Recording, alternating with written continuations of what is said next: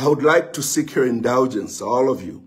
I know that this announcement that I'm making comes at a time when there's a development in the country. And a lot of you, from your comments that I've seen, you are having a lot of speculations as to exactly what my announcement is going to be. Let me say this without disappointing anybody, that the two issues, or the major issue that has broken as breaking news today concerning Honorable Stanley Kakubo's resignation has hit all of us at the same time. And when we arranged to make this announcement that I'm about to make, there was no information about Honorable Kakubo resigning from his ministerial position. So, in effect, being honest, there's really no connection between the announcement that I'm making and the resignation of Honorable Kakubo. I know from your comments, it appears as though the whole idea of this coming live to you was to do with the resignation of the Honorable Kakubo. However, what I'll do tonight is that after I make my short announcement, I am going to make a few comments on two critical issues. First of all, the actual resignation of the Honorable Kakubo itself. And I'm also going to just talk about another development that has come, which is a very strongly written statement by Osida, which I think, a lot of us have read today. I think that that is also worth, bringing into center stage to look at some of the contents of that very long statement that has been made by Osida. But today and tonight, it is not for me to talk about Honorable Kakubo per se, but last week we announced that the Movement for Multi-Party Democracy will be holding an end-of-year press conference. We wish to announce that the said press conference shall now take place on Thursday, the 28th of December at Grand Palace Hotel at 10 hours. We have already sent the special invitations to editors-in-chief of several media houses in the country, those that are recognized and those fully registered media houses. And we hope that you have received your invitation. And if by any chance you have not yet received your invitation, please make sure you get in touch with our National Secretary, Honorable Elizabeth Chitika, on 09778 58393. Let me say that again, 0977-858393. And if you are an editor-in-chief of a media house and organization, would like you to call so that they can arrange the pickup for your invitation. We are doing this because of the limited space in this event, and we want you to be part of it, but we want to make sure we reserve a seat for you by you calling the number that I've just given to you. I wish to promise the Zambian people that this event is going to be a heart-to-heart discussion with leaders of the media, but also, more importantly, the Zambian people. So many things have happened over the year, from January until now, and we have not commented on a lot of things, and soon I'm going to explain to you why we took that stand. Zambia has absolutely no reason to be a poor country in this region, on the continent of Africa, and also globally, because the riches that we have, a lot of it we cannot even account for it. And so we think that we need to manage ourselves as a people in such a way that the politics that we exercise moving forward become politics that unite us, politics that inspire us, and politics that are going to make Zambia a great nation. And so I will speak from my heart, and it will be an honest discussion. So in Thursday's press conference, I shall cast light on the many national issues that have stood in the way of our prosperity as a nation. Not to confront our issues or difficulties and challenges is not a sign of wisdom, as some people would claim, but a reckless approach in our continued effort to better the lives of our people. On Thursday, I pledged to be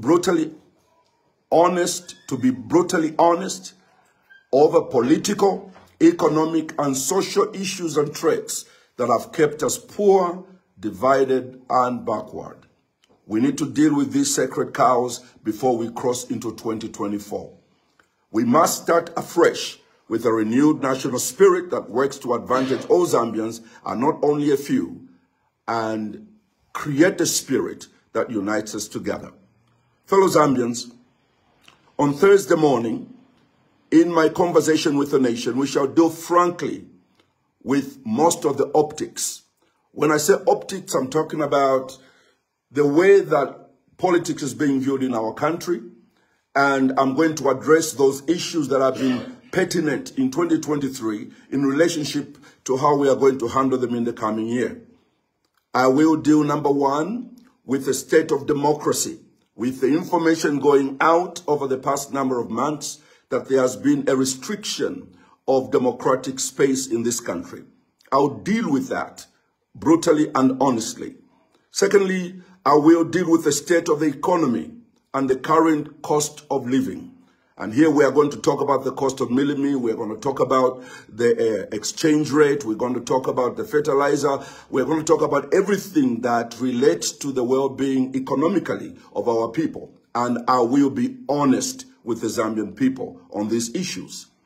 I'll also take time to talk about the weaponization of tribe, an issue that has touched my heart deeply, that we need to really deal with this subject, especially that we are dealing with matters of old cultural groupings that are being revived, like Umozu Kumawa, and for us from Northern Province, it is the issue of the Kola Foundation, and nothing wrong with those organizations. But what are we hearing from all these developments now? What is the country feeling that now we have to start to talk about these cultural groupings, and how do we deal with it moving forward? And I think that time before we lose this year, I would like to delve into this tribal issue. People have raised issues of, the appointments to constitutional offices being restricted to 3 regions of the country. We have heard about issues of tribalism being talked about from the opposition side, and one of the opposition leaders, Honorable Kambwili, has been imprisoned for hate speech.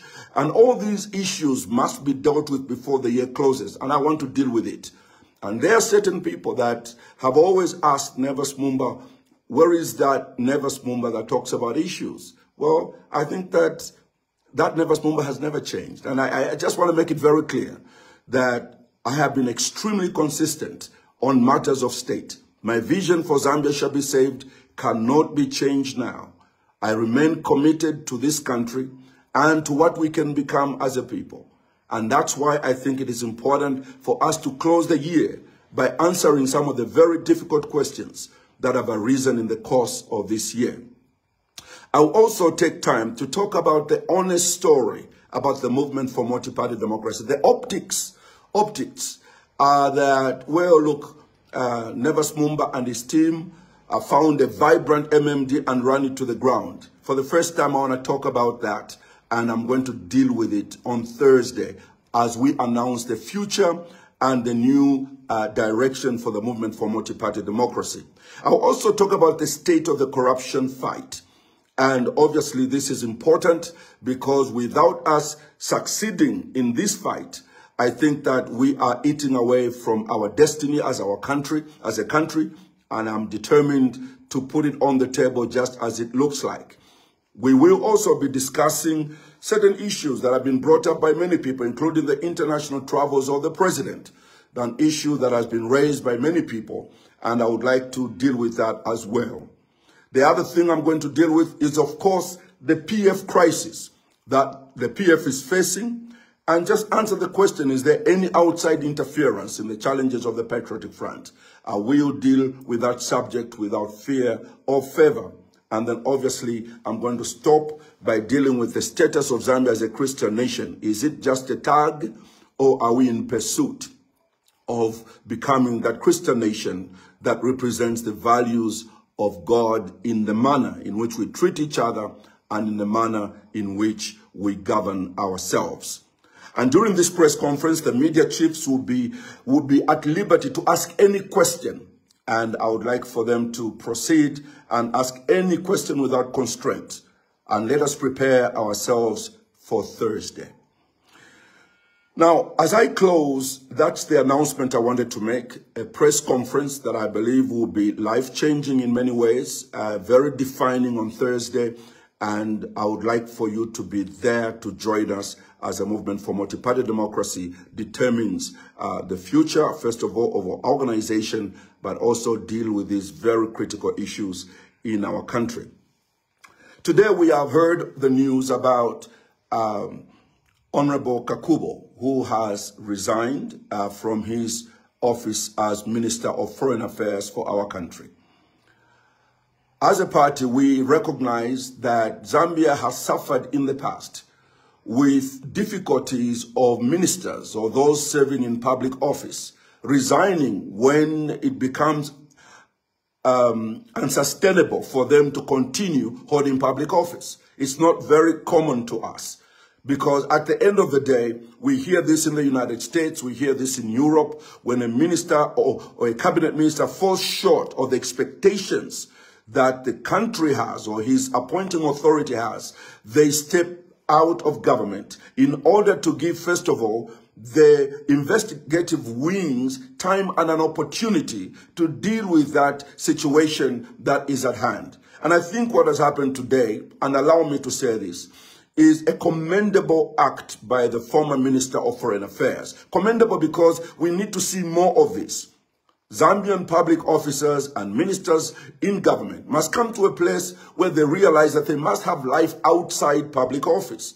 To the extent that if there is something that develops while they are serving, and they think that they cannot sustain themselves in government until that issue is dealt with, they should be moral enough to do what Honorable Kakubo has done. Step aside, allow the investigative wings to do their job. And this actually helps the appointing authority. It helps the president so that he is not constrained politically by all the different comments. I think it is important, of course, for the president to discharge such a minister, but also for the ministers themselves to come to a place where they realize that the office of a minister is in public trust. And if that trust is compromised, they must be big enough to do what Honorable Kakubo has done. My own view of Honorable Kakubo is that I've known him to be a steady hand in this government. I've listened to a lot of his speeches internationally. I've interacted with him in my time where I have been dealing with monitoring elections on the continent. I've been in constant touch with him. And he seems to be fully aware of what Zambian foreign policy is and what needs to be done. I found him to be a wonderful guy to work with. And as an upcoming leader, I was very, very hopeful and continue to be that this thing that has befallen him is something that he's going to work through and come out on the other side. Stronger, reformed, or whatever else, because we don't know what is involved in this situation. But I can say that he stood there as an example of a leader that can represent our country and give us the pride that a country deserves when they put a leader ahead of them. The other thing that we have read today, and as I close, is a strongly worded statement by Osida. And I have chosen not to really address it today, but only to say, I'm going to address this during the press conference, only to say that I think as a nation, time has come for us to become truly open with each other, especially if we want to improve our future. And not to be intimidated to exchange views, but also at the same time making sure that we are moving together to create a better future for our people. So this statement, I will deal with it paragraph by paragraph, maybe, until we understand the spirit that Osida is trying to exude concerning many, many developments in the nation. So again, may I apologize to those of you that were expecting me to make an announcement relating just to the resignation of our dear brother, Honorable Kakubo, but actually we had planned to do this announcement earlier to talk about the press conference on Thursday. I've come live to you myself because of how important this conference is going to be. It will be very defining, and maybe hopefully hear different Nevers in terms of how we need to plan for the future as a nation together. And I hope that you are going to make yourself available for that, those of you that have been invited. And if you are an editor of a media house, please make sure you call the number of our National Secretary as we give it to you. May God bless our great republic, and happy holidays to all of you. Thank you, and God prosper you.